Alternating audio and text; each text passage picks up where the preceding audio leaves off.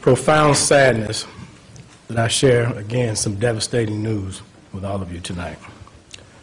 Shortly after 6 p.m. tonight, two newly appointed Chicago police officers, Officer Conrad Gary with 18 months on the job, and Officer Eduardo Marmolejo, also a 2-year veteran, responded to a shot spotter notification of gunshots in the area of 101st and Dauphine. While doing the most dangerous thing any police officer can do, and that is to chase an individual with a gun, these brave young men were consumed with identifying a potential threat to their community and put the safety of others above their own. During their investigation, both officers were struck by a passing metro train and died instantly. This has been an immensely difficult year for the Chicago Police Department, and especially for the men and women of the 5th District, where they have faced tragedy after tragedy this year. So I'm asking all of you, Chicago, to pray for the families of these two heroic young men, and please say a prayer for the men and women of the 5th District, who even tonight will still stop at nothing to safeguard their community. With that, I'd like to ask Mayor Rahm Emanuel to say a few words. Superintendent, I also want to thank Alderman Beal, whose area is represented by the 5th District. I want to echo the words of the superintendent. You have two young officers, young families. There's a loss of life, sense of grief. Not one usually for a loss of words, but I think you can understand the idea. Trying to express the immense sense of devastation. The Chicago Police Department. When you think of this year, Commander Bauer, recently Officer Jimenez, these two young officers, I hope that's a reminder to all of us. There they were, responding to ShotSpotter, doing their job, trying to protect the rest of us. We lost two young men, both fathers, young families. This holiday will never be the same. Those two families. While our hearts are with them, we lost people who answered the call to make Chicago a better place. We all go about our lives not thinking twice. And we can do that because of the men and women in the Chicago Police Department. This, I think it goes without saying, is going to be a difficult period of time for the Chicago Police Department family. We as a city have to measure up and remind them that they're part of our family. I will tell you, having talked to one of the family members with the superintendent, there are no words that can express the grief, the sense of loss. This knocks you back on your heels.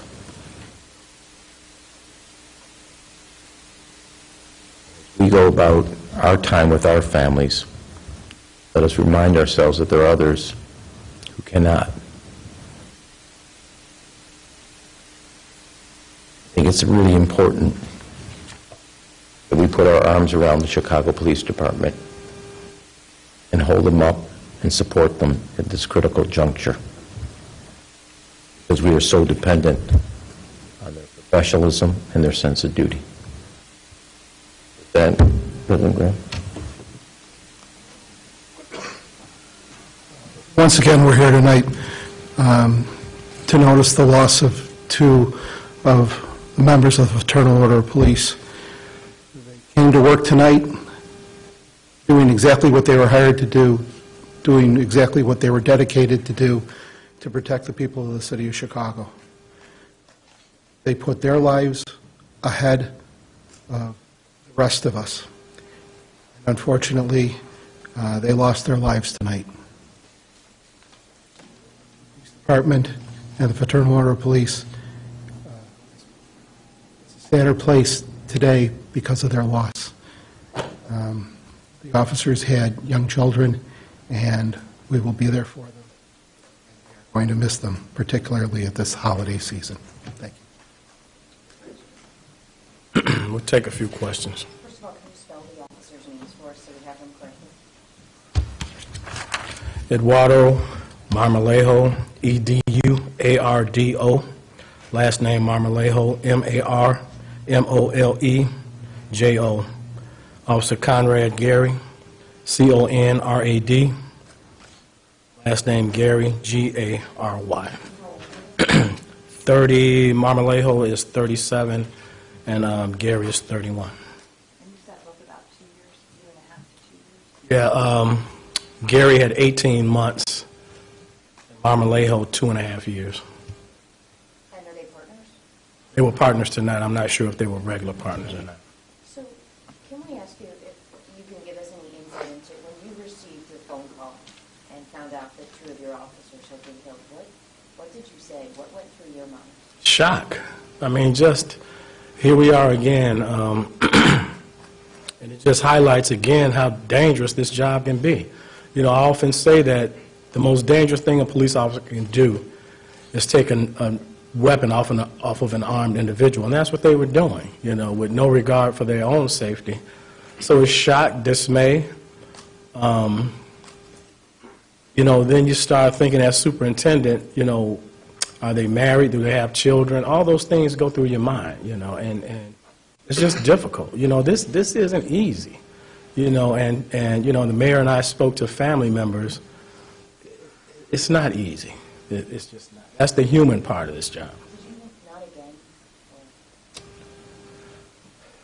Well, unfortunately, we swear that oath, put on that uniform, we know that's a possibility.